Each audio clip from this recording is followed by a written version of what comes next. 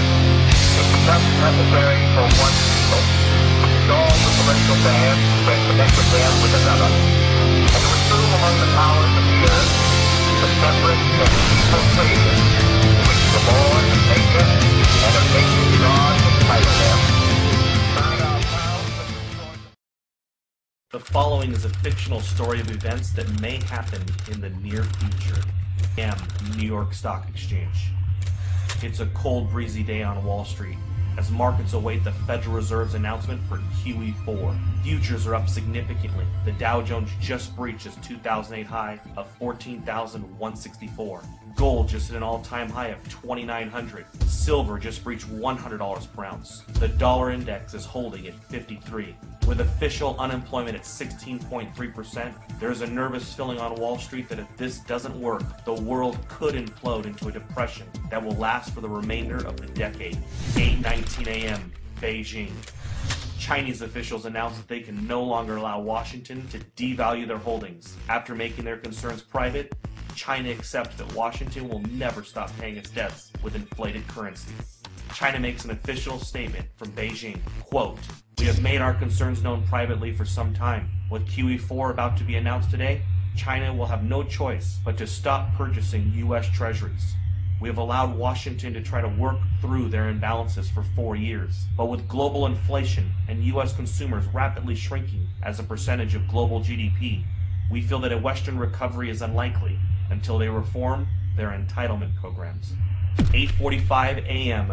New York Stock Exchange. Upon hearing the statement from China, Dow futures have a sharp reversal and begin to drop. Gold leaps past $3,000 per ounce, up $150 per ounce in the last 26 minutes. CNBC awaits a statement from the White House. 8:50 a.m. Washington, D.C. The president makes an official statement to calm investors' fears. He tells Americans that he has spoken with several G20 leaders. They have assured him that they will continue to increase their purchase of treasuries and believe that a strong U.S. economy is the only thing that will bring back global prosperity. He has also spoken to Chairman Bernanke, who assures him that a strong dollar will be the result of QE4. The president also reminds Americans that his recent New Deal recovery programs that he passed through executive order will increase the likelihood of a lasting recovery. He also notes that Beijing, since 2009, has slowly been reducing their holdings, so the impact will be minimal. 9:51 a.m. New York. Dow futures fall 850 points in the first 20 minutes of trading. Markets are halted for 1 hour by the authorities. 10 a.m. Main Street, America. The news about the stock market in China has now spread. A panic begins to set in and unprepared Americans rush to the grocery store. In an attempt to purchase food and water, Americans that didn't know what was going on are alerted by all of the news stories and panic buying. Within 50 minutes, there is a nationwide rush to the stores. Empty store shelves in America become a reality. 10:52 a.m. New York. Markets reopen and the Dow Jones resumes its collapse. Investors around the world join the sell-off in bonds and stocks and begin to purchase commodities. Unlike the panic of 2008, this time commodities are seen as the only safe haven from a dollar crisis. 11:30 a.m. New York. The Dow falls 1,700 points since reopening. Trading is halted for at least 2 hours. The Federal Reserve injects $200 billion into the markets and announces that QE4 will be delayed until further notice. Congress is called back to D.C. for an emergency joint session. Some members of Congress are saying that they consider China's statement a financial attack. 12 p.m. Main Street, America. Several cities begin to see civil unrest after grocery stores are forced to close. Traffic in the streets and violence break out. The president puts the National Guard on alert for a possible deployment onto U.S. streets if things don't get under control soon. Several news agencies are reporting injuries at grocery chains and call for the authorities to do something before it gets worse. 12:15 p.m. Toronto, Canada. George Soros tells CNBC that a run on treasuries is imminent and that there is nothing the government can do to stop it. He says it is unfortunate that a controlled decline of the dollar was not coordinated better over the years. Today really could have been avoided if not for the Tea Party politicians who demanded fiscal responsibility and a constitutional government. 3 p.m. Gold closes at $11.53 for the day at $4,053 per ounce. Silver closes at $173 per ounce. The president announces that due to civil unrest in some areas of the country, U.S. stock markets will remain closed for the rest of the day. With the exception of mining and other inflation-related stocks, the majority of U.S. stocks are down significantly due to the sell-off and flight to safety in commodities. The Federal Reserve announces that it will begin to purchase U.S. treasuries and stocks in order to stabilize the markets. But this only feeds investors' fears of a full-blown treasury run and collapse of the dollar. 6 p.m. Asia. Asian markets begin a massive sell-off. Dollar collapse rumors begin to take hold of the markets. CNBC Asia looks into a possible COMEX default and complete breakdown in the U.S. economy. Gold spikes in Asia, up 17.50 in the first complete hour of trading. Gold is now at 58.03. 7 p.m. Gold and silver bullion dealers across the world have suspended all sales due to no inventory. A COMEX default is now expected. Several central bank representatives propose a freeze on currency markets and a fixed devaluation of the U.S. dollar in order to calm investors. 7:30 p.m. The United States. The sun sets on America. In the last 12 hours, the world has changed. Americans are glued to their televisions, taking a crash course on a debauched currency.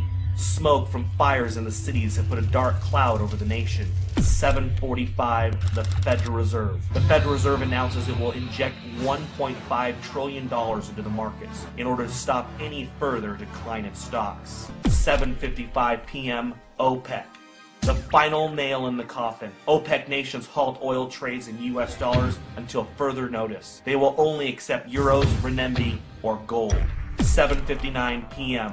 The Federal Reserve's announcement to inject $1.5 trillion into the markets causes a sharp reversal in overseas markets. Stocks begin to rally even as Main Street melts down. 8 p.m., Manhattan. Gerard Adams, president of the National Inflation Association, sends out an urgent email alert. In it, he informs members that it is with great sadness that the time to warn and prepare Americans for hyperinflation has ended.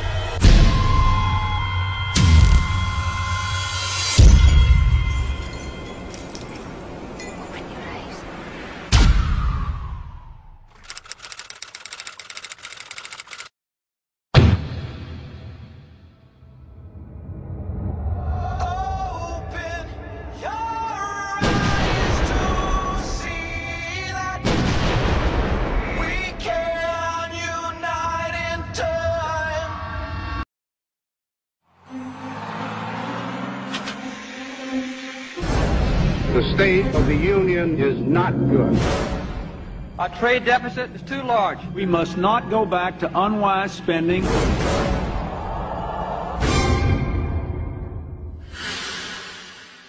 This is America.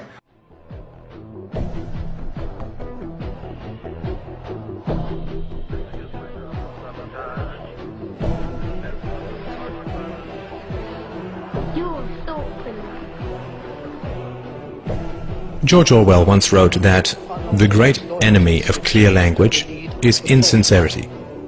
When there is a gap between one's real and one's declared aims, one turns, as it were, instinctively to long words and exhausted idioms, like a cuttlefish spurting out ink. You've probably heard confusing phrases like the trade deficit, the falling dollar, the national debt, unfunded liabilities, and so on, which all sound vague and actuarial and vaguely, well, not me. The reality behind these accounting phrases is perfectly monstrous. When someone, a foreigner say, loans money to the American government, what are they getting in return? Well, they are getting promises of interest payments and eventual repayment of the principal. Where does your government get this money? The government is not a business. It does not generate profits in the free market. So where does it get the money to repay its creditors? Are you beginning to understand that it is not dollars that are being sold, or bonds, or agency debt, or treasuries, or anything like that? Where is your government going to get the money to pay off its creditors? It's not pieces of paper, or contracts, or computer bits that are being sold. there is only one thing that the government has to sell. Governments have only one asset that they can use as collateral. Your leaders are selling you. When China lends $800 billion to your government, what they get in return is a guarantee that $10,000 plus interest will be taken from your family at gunpoint and shipped overseas. When a farmer gets a loan from a bank, he uses his livestock as collateral. It is the milk and meat his cows will produce in the future that he will use to pay off his loan. The bank is buying a share in his cows. You are the livestock that your leaders use as collateral. The leaders that you cheer for and throw parades for and drop balloons behind and donate money to are selling you to Chinese rulers, to the Japanese, to the Nigerians, to South American drug lords with accounts in the Caribbean banking centers, to Russia, to Korea, to Egypt, to Colombia, to Chile, to the Philippines, to Malaysia, and anyone else who is willing to give them a few dollars in return for the blood, sweat, and toil of your future. The flag that you praise and the anthems that you sing and the rulers that you weep and kneel before have as much loyalty to you as a plantation owner had to his slaves. And sadly, plantation slaves had more pride than we do. Plantation slaves did not generally praise their masters for selling them off, for auctioning off the lives, hopes, dreams, and futures of their own little children. We can understand that cattle may lick the hand of the farmer who lowers an axe to its neck, because cattle are dumb beasts that cannot comprehend their real relationship with the farmer and his imminent plans for them. What is our excuse? When we chant, USA, USA, USA, when we cheer and bow and beg and scrape and sing and weep with joy that some new farmer now presides over the wholesale dismantling and sale of our family's futures, when we love with obsessive emptiness the leaders who laugh while they auction us off to every tin pot dictator and stockbroker the world over, what is our excuse? Has our pride been so broken that we lunge with pathetic joy at every new silver-tongued demagogue who pretends to care for us even a tiny little bit? In the future, our children will demand to know why we knelt and cheered as they were sold off on the auctioneer's block. This video, and my life's work, is my answer to my child. What's yours?